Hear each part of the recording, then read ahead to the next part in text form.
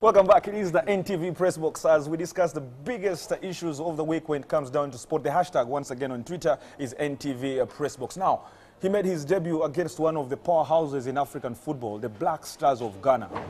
But recently, the Uganda Cranes, for which he plays for, has been under the spotlight because they have lost their last two friendlies, which is something we shall focus on later. But there's a bigger story at a personal level that we shall be discussing. Mr. Safe Hands, Uganda's #1 in goal, Mamelodi Sundowns #1, a man who has won African Footballer of the Year.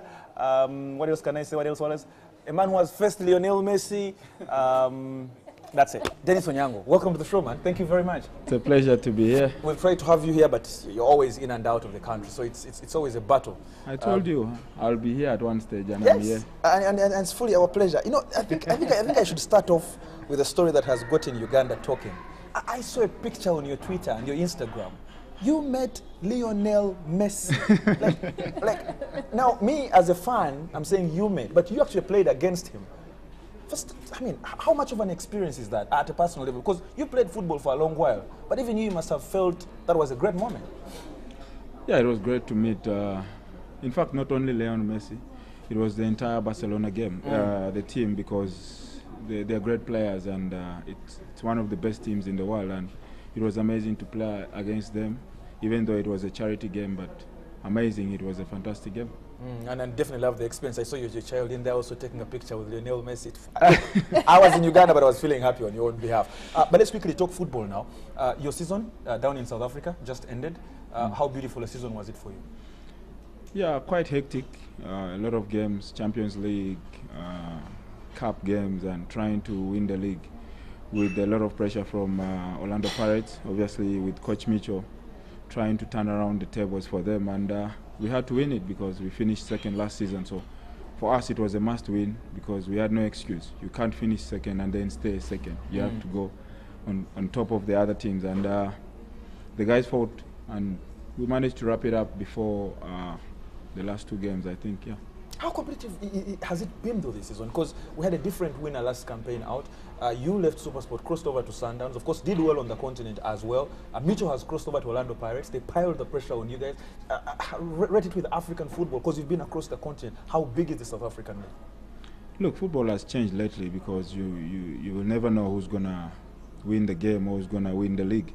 We've seen it also in Uganda where things have turned around, and everyone is becoming a powerhouse. So you need to give your best every time you play any game, because you don't choose games. If you start choosing games, then you're not going to win the league. So for us, it was very important to stay consistent and try and stay on top of the log, because the moment we got on top in January, we never went out. And it was the pressure that we sustained, and we moved on because we were not focusing more on them. We were focusing on ourselves, trying to extend the lead and get maximum points in every game. Okay, I want to take you back, further back than this. Unfortunately, I don't think you were born then, so you might not know a few things. But there will be a debate, if there's not one already, about the greatest goalkeeper Uganda has had. And I don't know, because I want for you to tell me what it feels like to be mentioned in the same breath, to be perhaps even having surpassed guys who, I mean, when I was growing up, the name Paul Sally, and it's not because we share the name. I mean, this guy was unbelievable. You didn't think would ever get anything bigger than that. The guys who'd been there before me and seen Joseph Masajage play perhaps thought the same. But then after Paul Sally, then comes Sadiq Wassa. And these were all KCCA guys. These are great guys who kept goal for their club and for the country to amazing levels. Amazing levels. Uganda has not had a dearth of goalkeepers the way we've had in other positions. But then between Sadiq and Denis Onyango, perhaps then the guys who came in there didn't quite compare. Apart from maybe Hussein Sali, who was only here for fleeting little time before he went to the US, unfortunately. What does it feel like for you to be mentioned in that breath? And would you be bold enough, cocky enough to actually say you've surpassed these guys? Can you consider yourself the greatest Ugandan goalkeeper? Would you actually be bold enough to say it here? Well, I still have a lot to achieve. But That's a political answer, Dennis. I mean, No, it's all right. Let's hear him. Look, Let's hear him. I was inspired by the great Sadiq Waswa, because Okay. when I was growing up, he's one of the guys who were mentioned a lot. Look, we didn't have TV by that time, but on radio, all you hear is Sadiq Waswa saved the penalty, he's doing well. And I grew up wanting to be like him, being famous and being spoken about everywhere, like Sadiq Waswa. And he's a legend for me. He's a legend, but I wouldn't say that I'm not one of the best.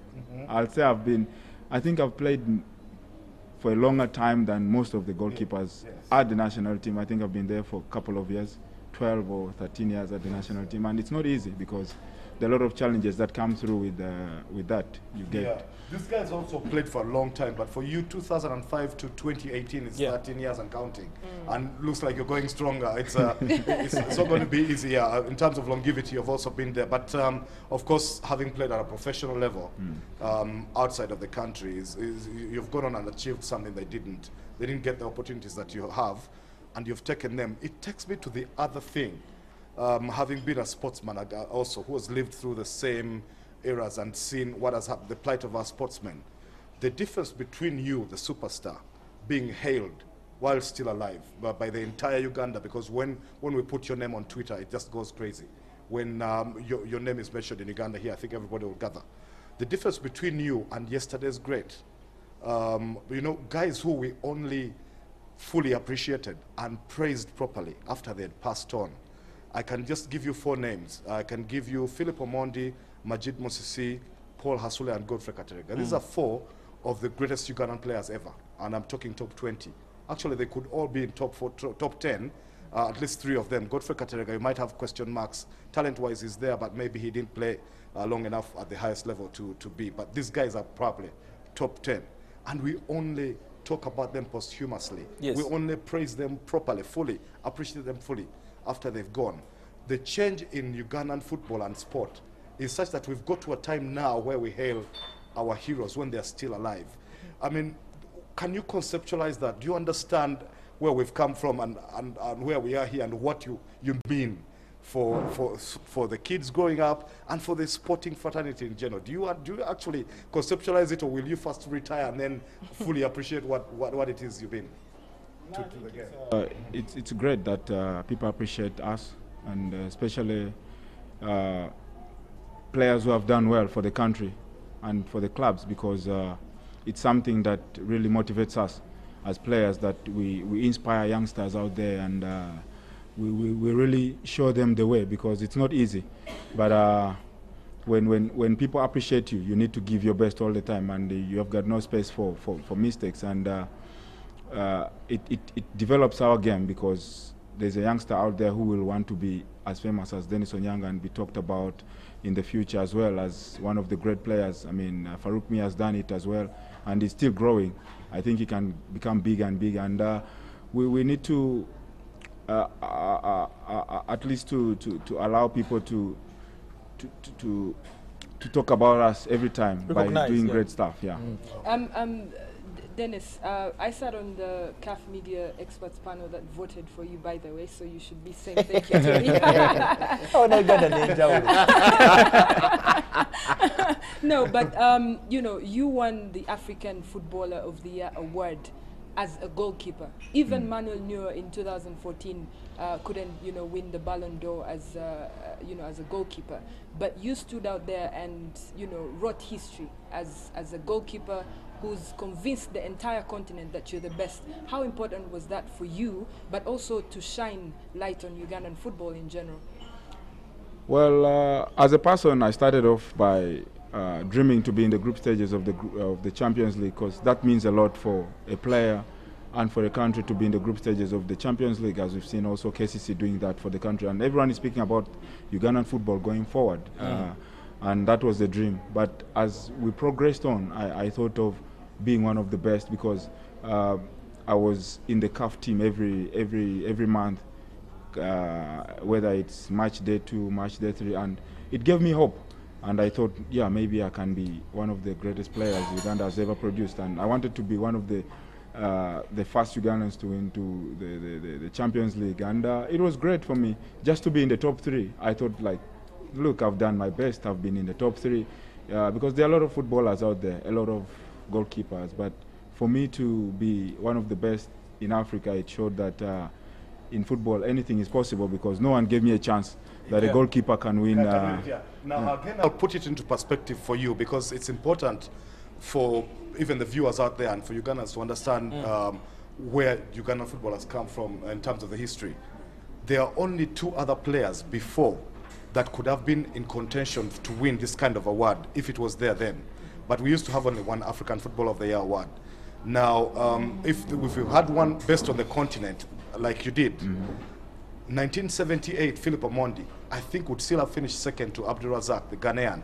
But there's some circles where they think he should have won it. And then in 1992, Majid Mosisi.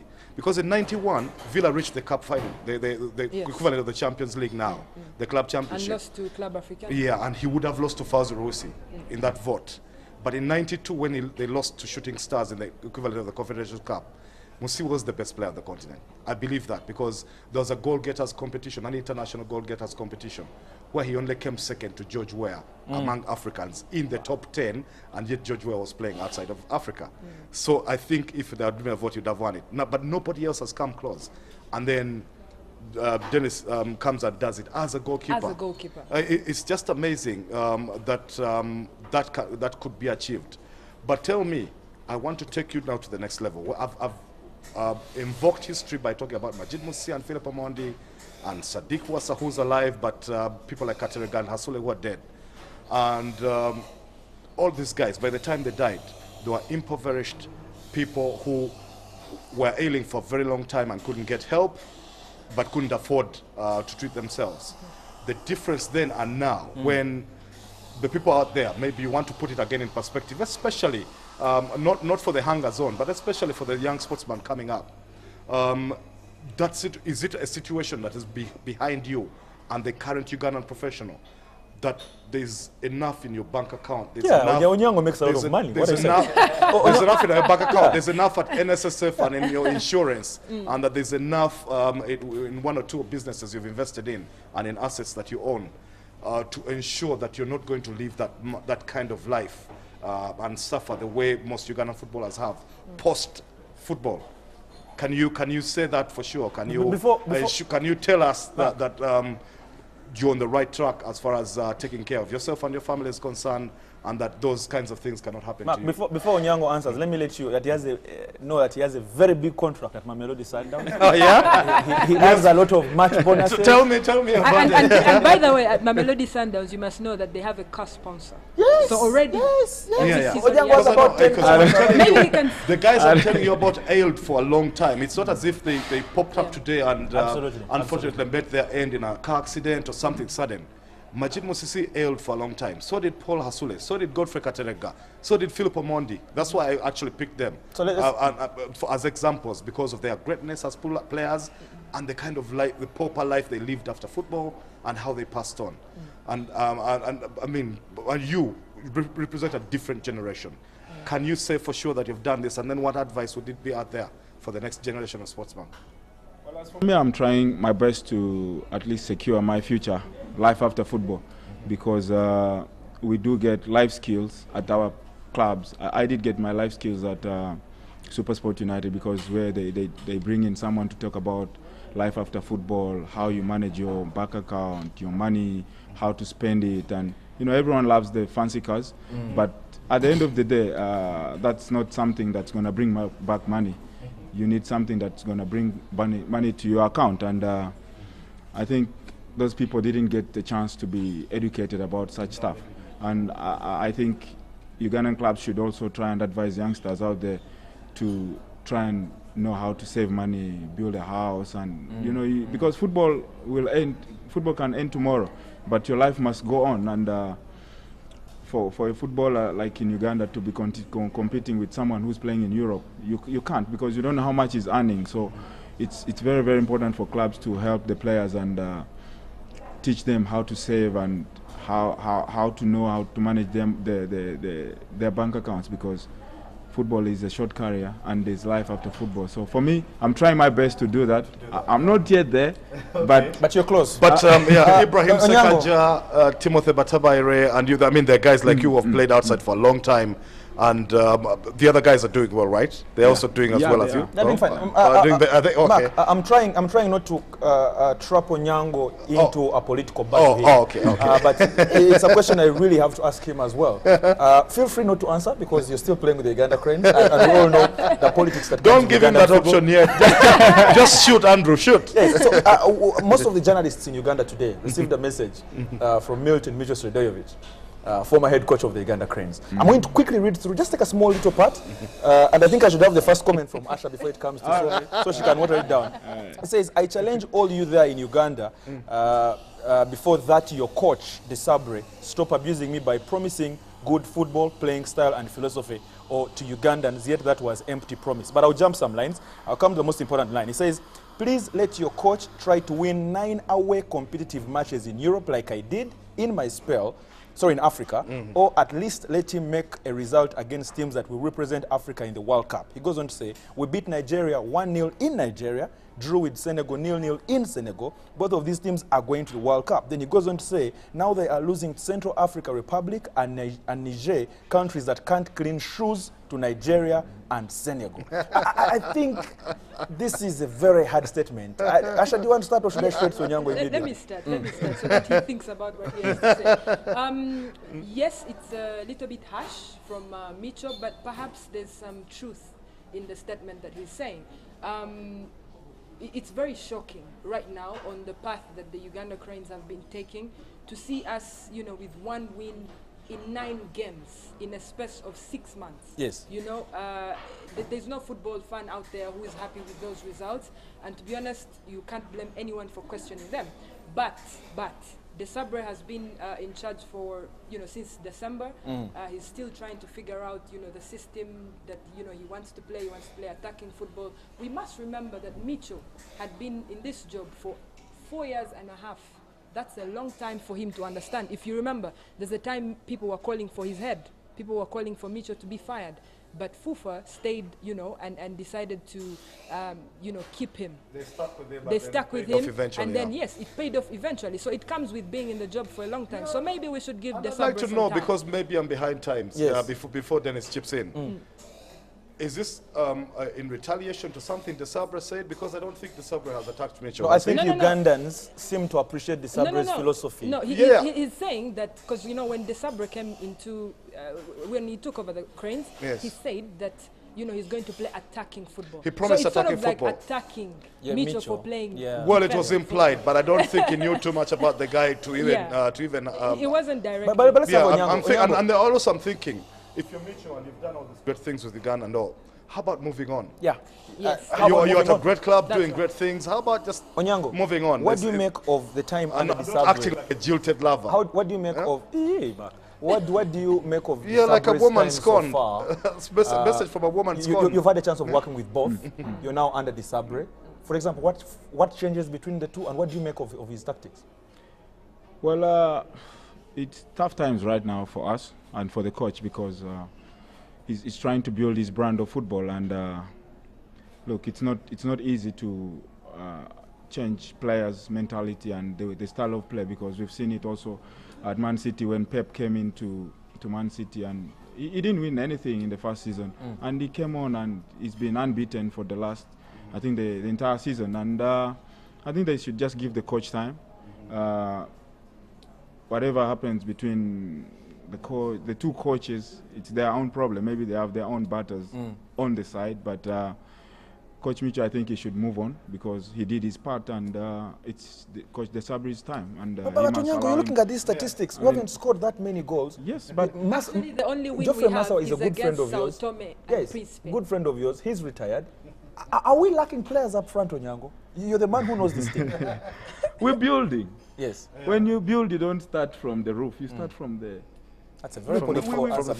Look, we're building the team. No, but it's realistic as well. I think it's way too early. Because his mission is to take us back to the Nations Cup, and we haven't started that with him. And I think the game against Tanzania is very, very important for him. unfortunately, it's at home and there's a lot of pressure, and we must get the results for the team. And I think we must be supportive to him and try and comfort him, because we need him. He's our new coach, and there's no need for us to get another coach, because he will also rebuild the team, and it's going to get us backwards rather than going forward. So for me, I think whatever Coach Micho is saying, it's his own opinion, and as Ugandans, we must stick with what we have right now and try and get the team forward. Yeah, okay. I wanted to give him because we're running out of time. It's all right. Two final questions for you. First of all, by your age, everyone says the goalkeeper is in his prime now. You've seen Uganda Cranes change generations. You've seen all these players coming through. So two quick questions. First of all, how do you compare the current team we have to some of the teams you've played in terms of general strength? Then I'll ask you the other one, which is more controversial. Why don't you start with the controversy? No. It's nice to have a punchline at the end.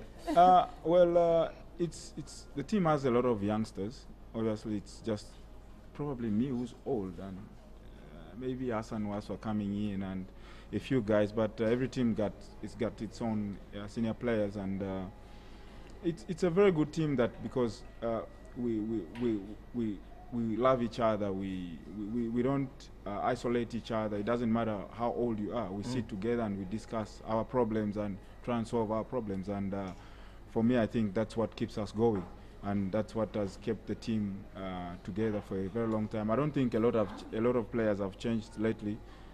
We just get a new faces in and out, but there's that core of the team that stays and keeps the team going. And I think we're on the right path right now. My final question to you before we cross over to Joel Kamadi.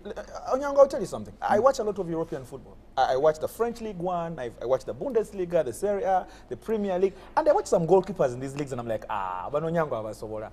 The question now is, at your age, in your prime, is there even a rumor anywhere that you could leave Sundowns for Europe?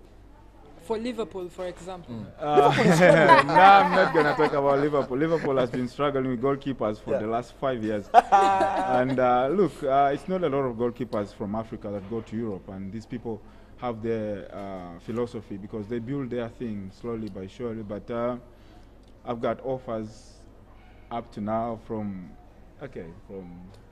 what's is it Asia, in Saudi Arabia, somewhere there. Which club? I'll tell you which continent. Which is the club?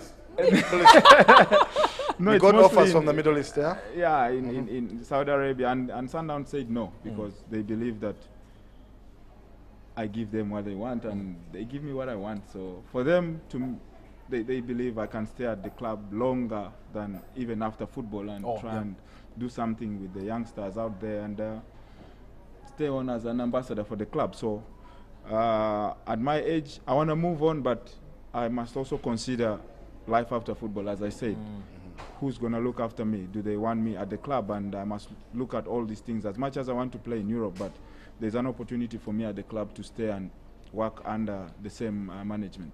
Denis Onyango, Uganda's #1. Thank you very, very much for joining us on the Press Box tonight. Please feel free to send in all your reactions to Denis Onyango on Twitter. The hashtag is NTV Pressbox. And trust me, he will be answering as many as he can, even after the show. Now, the Press Box is doing everything to push and develop women's sport in the country as well. On the show tonight, we have a very special guest, a professional footballer, probably the biggest female export for Uganda out there. She plays her football in England. I probably shouldn't give you much because you might not know much. But first look at this, then we cross over to Joel Kamadi.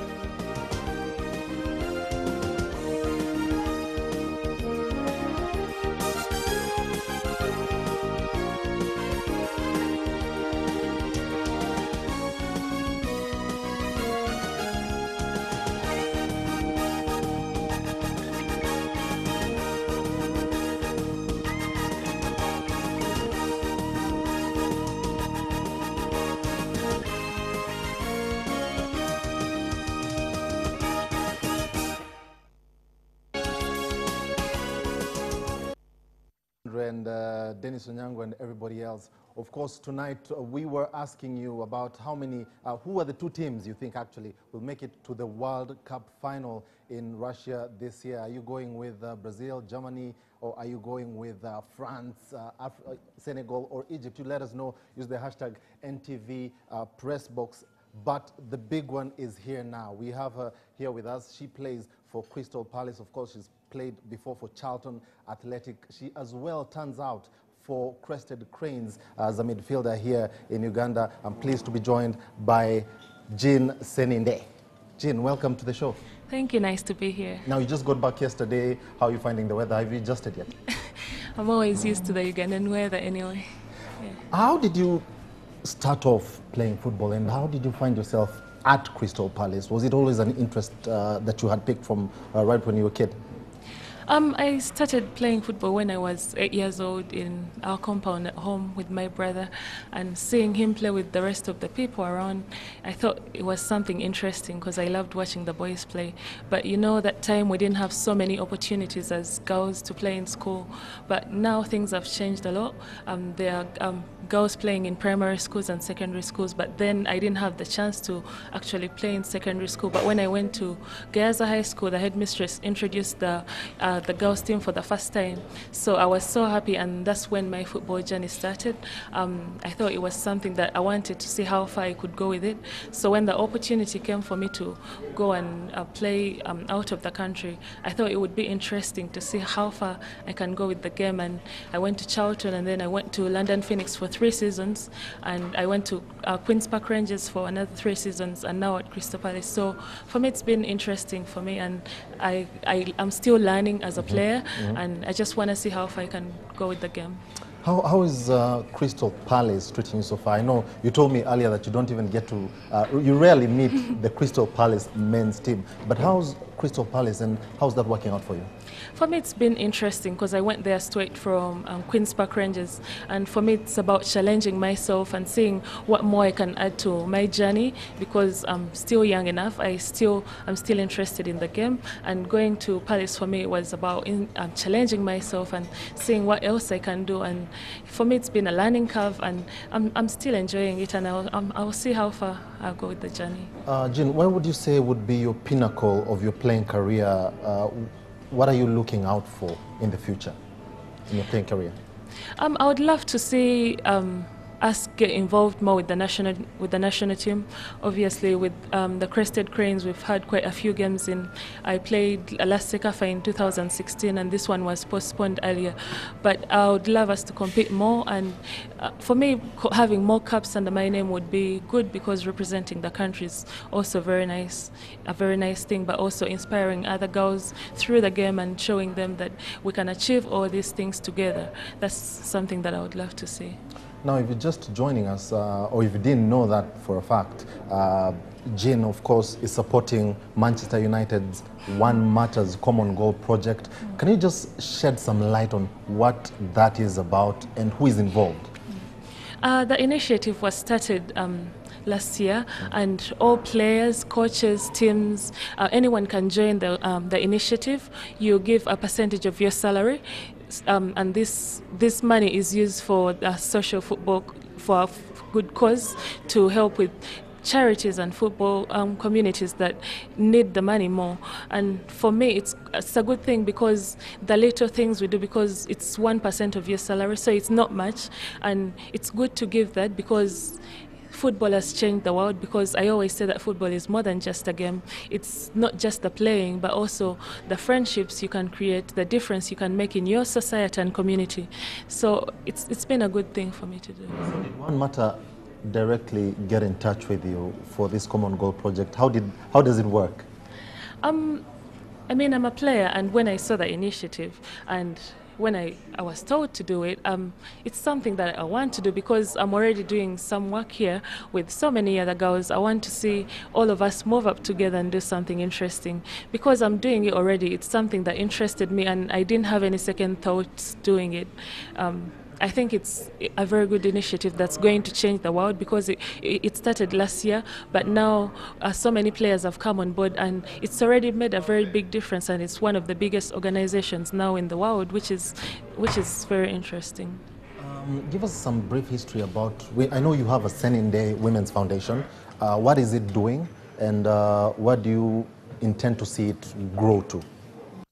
So the foundation was started years ago anyway, but we do the women and youth empowerment through the skills training. We have the sports sector in it. We have the education and then the health. But with the skills training, we go to various communities in the country, skilling them with skills like cake baking, tailoring, hair making. So we are giving them those skills because when we go to the communities, some of them didn't get the education, but sometimes people don't get the education because they didn't have the opportunities. So with these skills they acquire, they can be able to go and start own jobs and make a difference in their communities. But also with the sports, we focus more with the girls because for me, women's football, I'm a strong advocate of women's football, and I want to see that women's football is, I think now is a very big brand in so many countries, and I feel like it's something that sponsors in Uganda can exploit because women's football is the talk of the of everywhere anyway, because everyone wants to see it grow. So I think as a country, as people or as players, we have a very big role to see that the game grows, and we see that difference in our country as well. Speaking of, you recently were invited to speak at FIFA in Zurich, and just I think it was because of your Sseninde Foundation and the work you're doing. What role do you think the people in your capacity have to play to ensure, you know, that more women are involved in sport, regardless? Being a role model is one thing that you can do, but for me, playing out of the country, but also playing for the national team, I know you can have so many other girls looking up to you. So it's doing the right thing so that other people look up to you, but also it's creating that chance for people to believe in their dreams and have the hope that together we can achieve something great, because there are so many talented girls in the country, but all we need are the resources, we need the facilities. So for me, I feel like we can do more as the media, as the players, as myself. It always starts with you, because when people ask you, what are you doing to make a difference? Why would you ask someone else? Have you asked that with yourself? So you have to first see what you've done to make the difference, and then if together we do so many other things, we'll together see the rise of women's football, but also we need the men to support that as well. So it's good when we have men on board to support, to see the game growing, because with football, I support us promoting the values like equality, because football as a game, the same way I train every day is the same way a man trains. But I know people would compare and say a man is faster, the men's game is more interesting. But actually women are intelligent on the field, and I love that, and I feel like we could all explore that and see something good in it. Let's talk a bit about the crested cranes. Do you feel like there are are you where you need to be at the moment, or could there be some improvement, major improvements needed in the game of football amongst you? We shall get there, but we need to do more. You can see other countries like the USA, we imagine they're already there, but they're still also advocating for equality. We want, as women's footballers, we want the same salaries just like the men. We want to have the same facilities. We want to have the same hotels where they sleep. We want to have the same amount of games that they're having. We want to see that if the men's team is ranked somewhere, the women's team should also be ranked somewhere, because yeah, and it's still football. It doesn't matter if it's men's football or women's football. It's still football. We train just the same. We give up just the same hours to train. So it should be something. We should promote the equality in the game and see that we are branding women's football differently, but also making sure that it's coming up. All right, just before we head to quickfire with Jean, I'm just going to touch a bit on your social media comments here and see what everybody is saying, because there's a whole lot to go through. Let me start with Stephen Kauki, who says, I'm happy to see Jean Sseninde hosted on NTV Press Box. Jean, thanks for all the effort in developing women's football. Manzi Daniel say, France and Brazil seem to be the most balanced sides of the lot, possessing physicality, speed and skill, but Messi shall be key in his likely to be final World Cup at the peak of his powers. Of course, you're commenting about the social media question that we have. Sir Fabian Paves, you say, why doesn't Jean break into the Crystal Palace men's team? She can beat Benteke to a place in the starting lineup. Oh, that would be interesting. But yeah. How often do you get to meet the Crystal Palace men's team players? I mean, once in a while. Yannick Bolasie, of course, who used to be there, and Benteke, as they say, Wilfred Zaha. How often do you normally get to meet them? I mean, once in a while, because we also, apart from just the playing, we also do a lot of foundation work with the Palace Foundation. But because they train at different times and us as well. But for me, it's not about when we see them or something. But I mean, women's football and men's football is different. But if we can all come together and do other things together, like promoting the game, promoting equality, the respect in football, I think that we can do together. All right. Muchagwe Disan, you say the fact that our only win is against the unknown Sao Tome and Principe, it gives me 1,000 reasons to be worried about Desabre. Let's hope something will change, and will change soon. Stephen Kauki, again, you say Coach Desabre should be given enough time to change Uganda Cranes. With time, he can change the team. And Sazi Andrew, you still say you can see it right in Onyango's eyes that he loves the Masanda Wana. Of course, I think he got that message. We have Sir Fabian Pavez, who says those statements from Micho are simply ridiculous and unacceptable. Staying in Uganda for too long might have affected his mind of thinking and thoughtful reasoning. I'm going to come back to more of your social media comments, but we do have, it's that time when we do have quick fire for Eugene. So these are questions you will answer at the top of your head. Don't think about it too much. Say it as it is. Answer it as it is. Tell me when you're ready. I'm ready. You ready? Yeah. Dress or pants? Pants. All right. Makeup or no makeup at all? Definitely makeup. Okay. So you go to the field with makeup on? I love my lipstick, so I don't miss all right. Yeah. Gym or a night out? Gym. Gym. Gym. Yeah. Okay. Favorite Ugandan musician? That's a tricky one, but I'm gonna have to say Cindy. Cindy. Yeah. All right. Messi or Ronaldo? Ooh. Ronaldo. Why? Because I think he works hard. Okay. And Messi is intelligent, but let's put it out there for the hard workers. Okay. Who's your role model in terms of football? Oh, football. I love Wendy Renard in France. She's a centre back with the French women's national team and Lyon. I love the way she plays. She's a tall character, and I love what she does. I look up to her. Yeah. But in other things, my parents, my mom and my dad inspire me. Yeah. Fantastic. Finally, Ronaldo or Onyango? Ugandans, Onyango. Yeah. I'm going to have to say that. Fantastic. Well, I'll be coming back to you with more of our social media comments. For now, we're going to take a short break, but when we return, we have more of Jean Sseninde, and of course, the World Cup is upon us. Just 10 days left. Tell us who you think will make it to the finals. Which two teams, actually, you think will make it to the finals? We'll be back after this break.